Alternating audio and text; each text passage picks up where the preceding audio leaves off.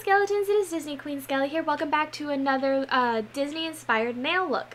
So today our nail look is going to be based on Daisy Duck. Alright guys, so the colors involved are pink, white, orange, purple, and teal.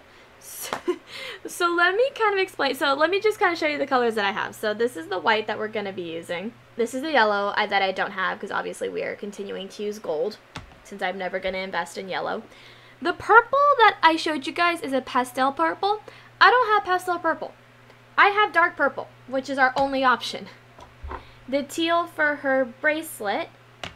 And then this is the pink for her bow, which is kind of the only pink I could find to match. And then I have my top coat, which will be over here.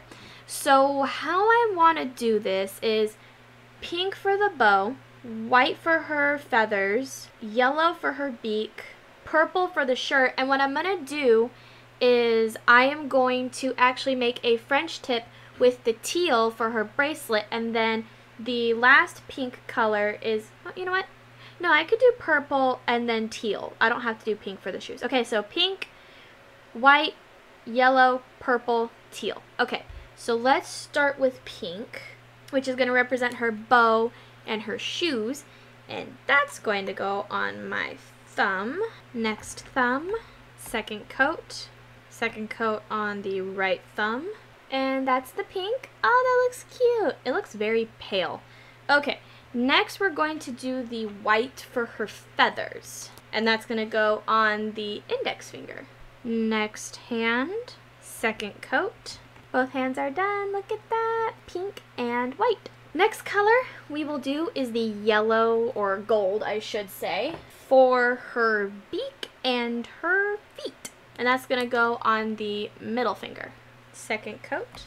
Alright guys, and there is the yellow, orange, gold, whatever it is for her beak and her feet. Next, we will do the purple for her shirt. And like I said, this is a more deep purple. I don't have pastel colors. And I have told countless people to not get me new nail polish because my box is hella full. Even though I actually threw away like a lot of my nail polishes, the ones that were all dried up or that, you know, just didn't work anymore. I threw those away to make room for new nail polish, and then I still didn't have enough room, but somehow I managed to make it all fit. Alright, we're on our second coat for the purple. Alright, wonderful. And that went again on the ring finger. There we go. So we got the pink, white, yellow, purple. And now on the pinkies, we are going to do teal for her bracelet. Hope I didn't just smudge anything opening that up. I did a little, but you know what? I have to take it off before work anyways. This is a really light teal. Go, second coat.